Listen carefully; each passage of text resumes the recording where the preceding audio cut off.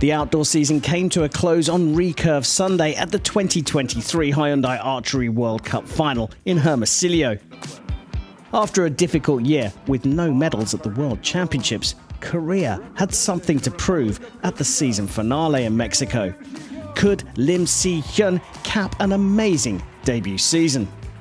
After two stage wins, she fell in the semis but stormed to the bronze medal. There it is. The hometown's Alejandra Valencia rode the wave of incredible support she had here at the finals, all the way to the gold medal match.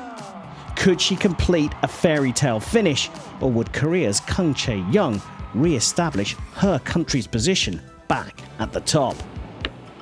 8. It wasn't to be for the buoyant Mexican crowd as Valencia fell at the final hurdle, and Kang confirmed that Korea are still the team to beat in the women's competition. The men's event came down to two archers who competed for gold at the Youth Olympic Games in Nanjing in 2014.